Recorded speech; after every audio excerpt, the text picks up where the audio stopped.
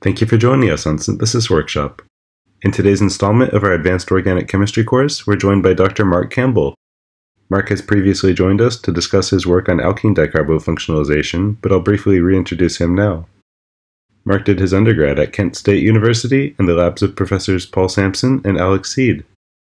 Afterwards, he earned his doctorate at UPenn in the group of Professor Gary Molander, where he focused on dual photoredox nickel catalysis. Currently, he's a scientist at Janssen in Springhouse, Pennsylvania. Today we'll be continuing our Transition Metal Catalysis module as Mark gives us an overview of Organonickel Catalysis. And with that, I'll hand it over to you, Mark. Thank you, Matt, for the introduction, and for the opportunity to present on this special episode of Synthesis Workshop.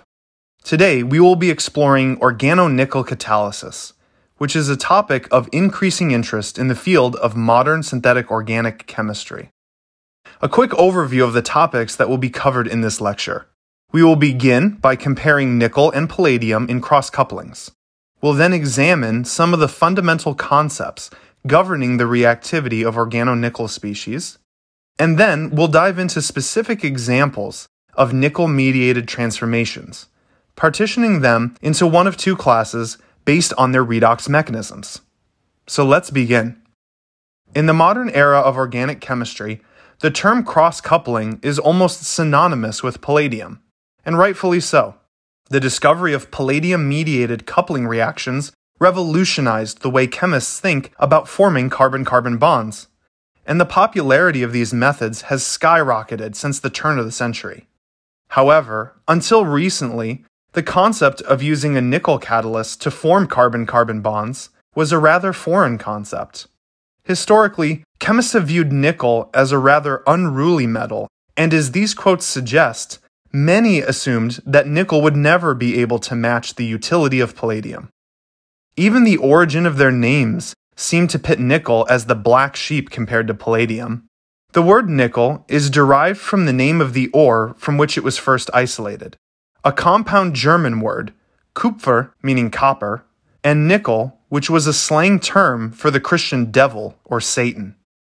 On the other hand, palladium gets its name from the Greek word Pallas, which was another name for Athena, the goddess of wisdom.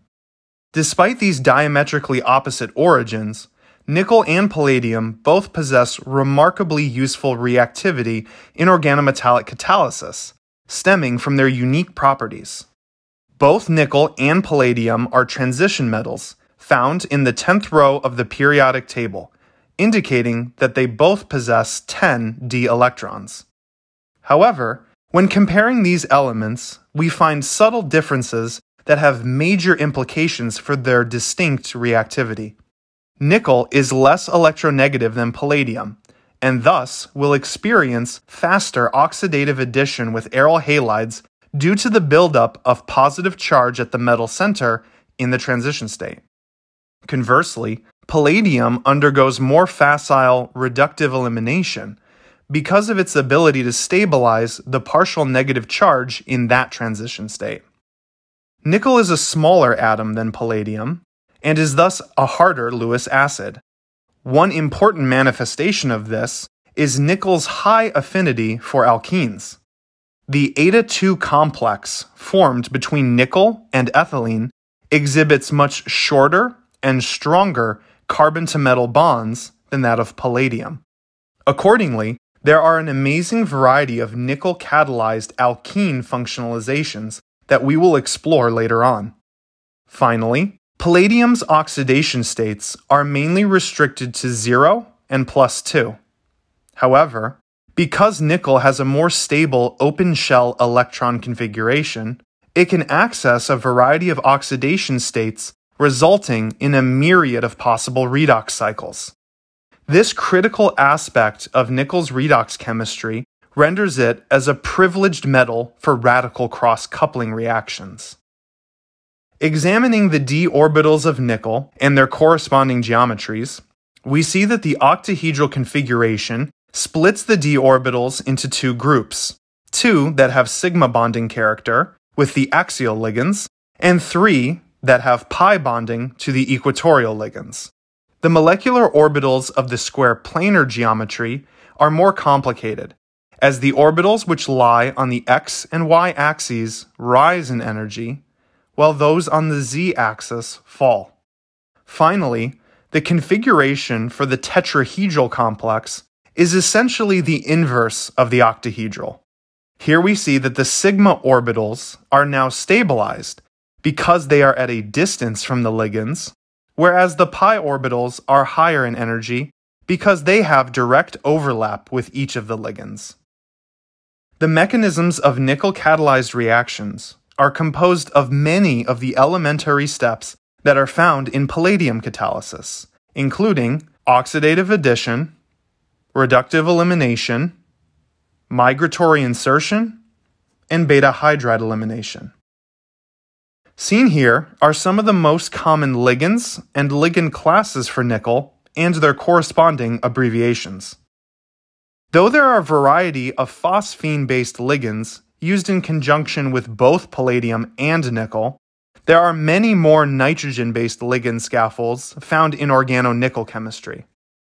As we begin to explore some of the specific nickel-catalyzed transformations, we'll first examine those that operate via two electron mechanisms. All of the classical sp2-sp2 cross-coupling nucleophiles, including organozincs, grignards, boronates, and stananes, that are used with palladium can also be integrated into nickel catalysis with a wide range of competent electrophiles.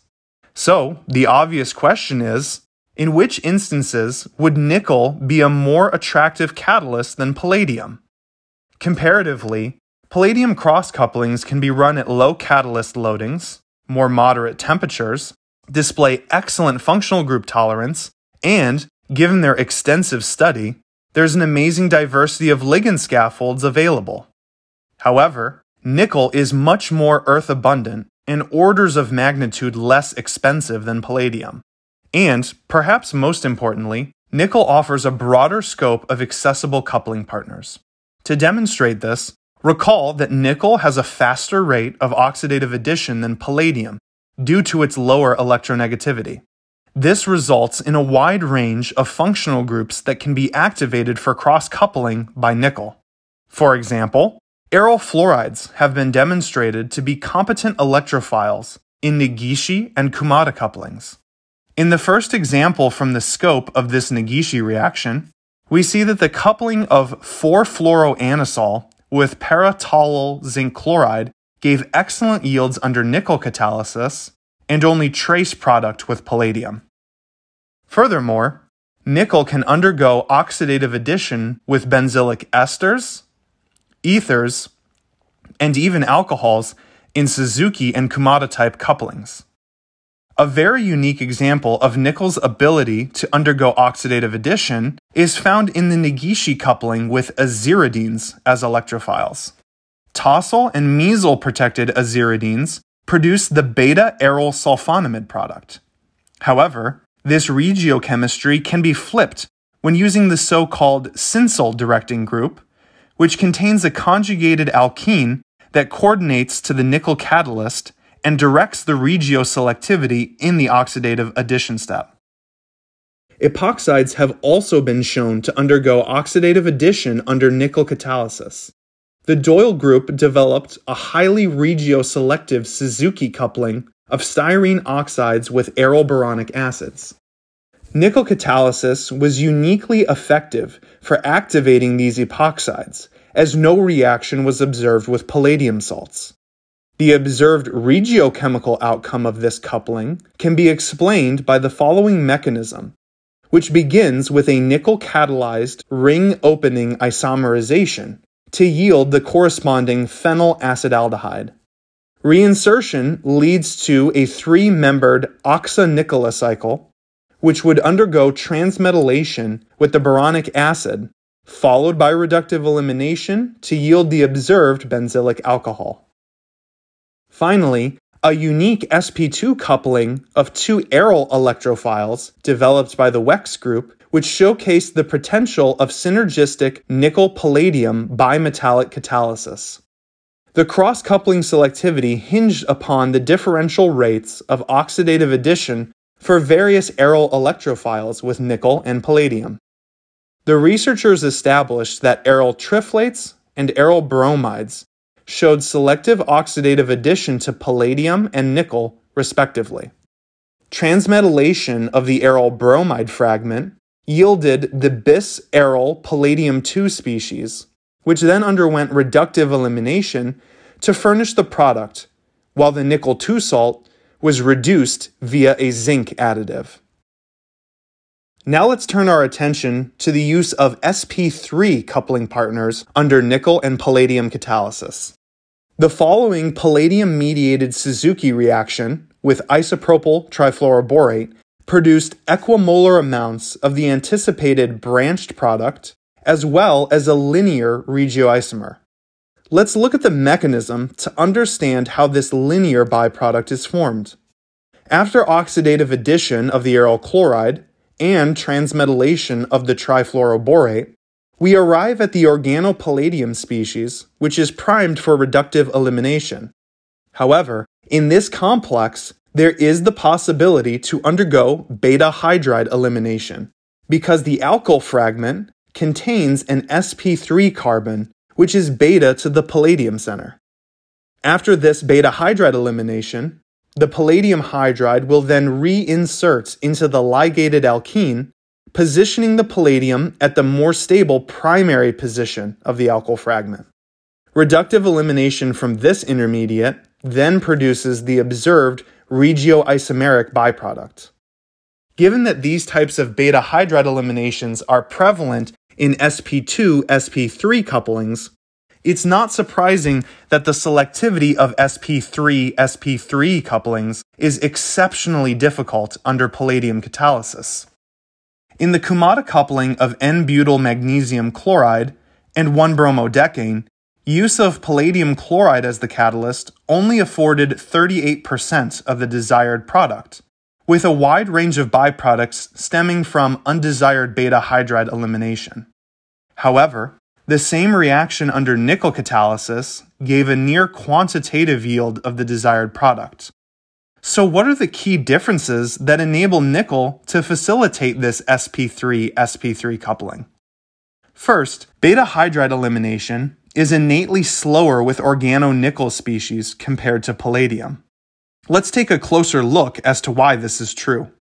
In a computational analysis of the Heck coupling of vinyl bromide with ethylene, we see that the last steps of this mechanism involve beta hydride elimination from the primary organometallic species. To access the transition state for beta hydride elimination, the organometallic intermediate must adopt what is termed a beta agostic complex. Essentially, what this means is that the two electrons involved in the CH bond, beta to the metal center, are donated into the empty d orbital of the transition metal, resulting in a 3-center, 2-electron bond. From the computed reaction coordinates, we see that the energy required for the organonickel complex to access this beta agostic interaction is much higher than the corresponding organopalladium species. This is attributed to the higher strain in the organonickel species due to the shorter nickel-carbon bonds and the differences in d orbital energies of nickel and palladium centers. In addition to the inherently slower rate of beta hydride elimination in organonickel species, the ligand also plays a vital role in the success of the nickel-catalyzed sp3 coupling. In the presence of a nickel-0 species, butadiene undergoes a dimerization to yield a macro-nickolocycle. This unique ligand provides conformational restraints that prevent the formation of the beta agostic interaction required for beta hydride elimination. Therefore, the coupling proceeds through reductive elimination from the dialkyl organonickel species to yield the product. Nickel catalysis has also been leveraged to achieve sp3 coupling with more challenging secondary alkyl fragments. In this Negishi coupling, we see the privileged efficacy of nickel rather than palladium to achieve the desired product. Additionally, The identity of the ligand was critical to achieve the desired regioisomer. Similar to the previous example, this tridentate pi-box ligand was required as it restricts the conformation of the intermediate organonickel species to retard the rate of beta hydride elimination. As seen in this scope, the use of organozinc species, which are less reactive than other organometallic nucleophiles, exhibited excellent functional group tolerance. In addition to standard cross-coupling reactions, nickel is also effective at catalyzing other carbon-carbon bond formations, such as hydroalkylation of Michael acceptors with alkyl halides. This is a remarkable improvement over classical Michael additions, which typically require more reactive organometallic nucleophiles for carbon-carbon bond formation. This strategy was used in the late stages of the total synthesis of calcitriol and displayed excellent chemoselectivity in the presence of several other conjugated alkenes. In addition to hydroalkylation, this paradigm can be leveraged to accomplish dicarbofunctionalization of activated alkenes by stabilizing the intermediate with an additive such as zinc.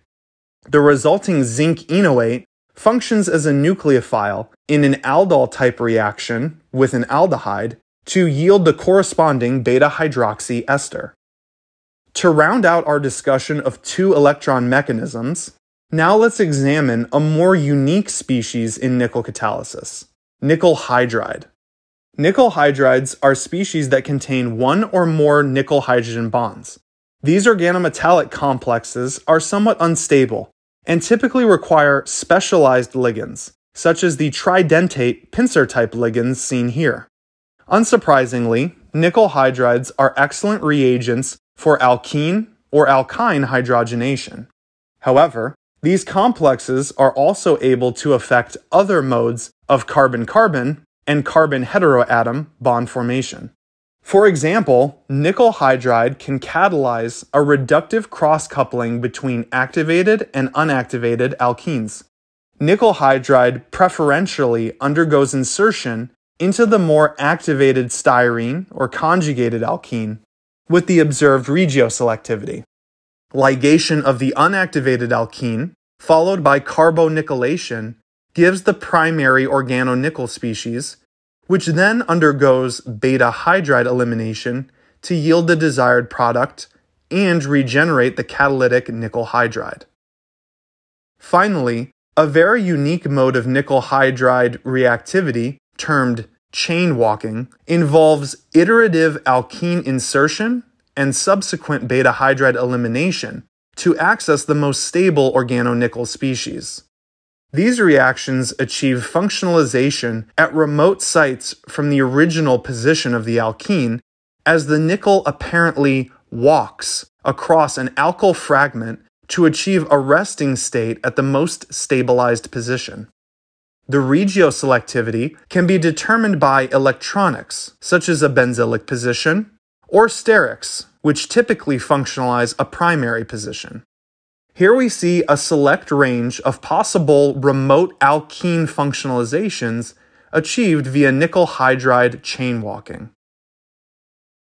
Now let's turn our attention to catalytic mechanisms which involve single electron species.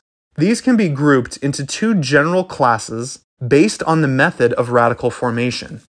First are those which utilize a metal or additive to perform single electron reduction of some carbon electrophile.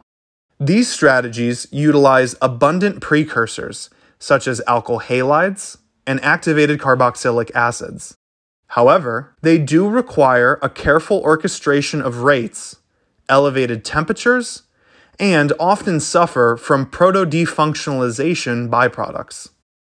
Alternatively, photoredox catalysis can be employed to generate radical fragments that feed into nickel coupling cycles. These reactions can activate either reductive or oxidatively generated radical precursors. Additionally, the rates of these reactions are well defined, as both catalytic cycles work synergistically to regulate one another. The major drawbacks are that these methods are often very difficult to run on scale and usually require photocatalysts, which are noble metal-based coordination complexes. Let's first examine some modes of catalysis that fall under the first class of reactions. Nickel salts have been demonstrated to achieve intramolecular alkene difunctionalization in the presence of zinc reductants. The mechanism of this transformation begins with the reduction of the alkyl halide by low-valent nickel. The resulting primary radical then undergoes 5-exotrig cyclization with the pendant alkene. Metallation of this methyl cyclopentyl radical assists in the ultimate transmetallation with zinc to produce an alkyl zinc which can be functionalized with a wide range of various electrophiles. One such example is found in the total synthesis of methyl jasmonate, a derivative of jasmonic acid, which is an essential plant hormone found in many trees, including the Japanese fig, pictured here.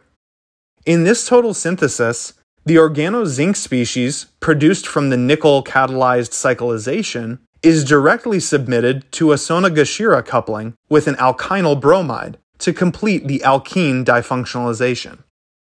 One of the most popular reactions in modern organonickel chemistry is the sp3-sp2 coupling of aryl and alkyl electrophiles.